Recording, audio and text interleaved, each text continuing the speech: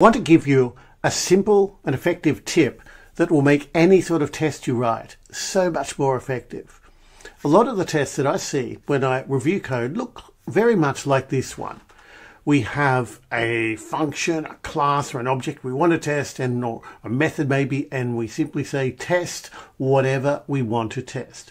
Test search by name in this case. We're testing the search by name feature of some sort of registration service.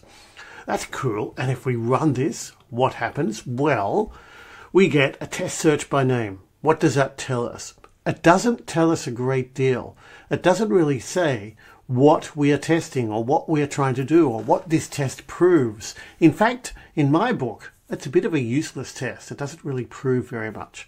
So what can we do better?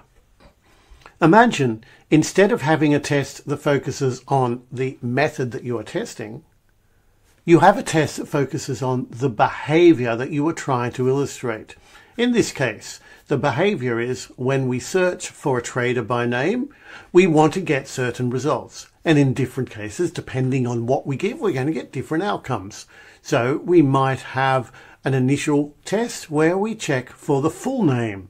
But we also might want to check partial names. We want to check case insensitive. We want to check foreign characters. We want to check that the results will be empty if there are no matches. We want to check all of those things. There are lots of different variations we're going to want to check, and we're going to want to document them.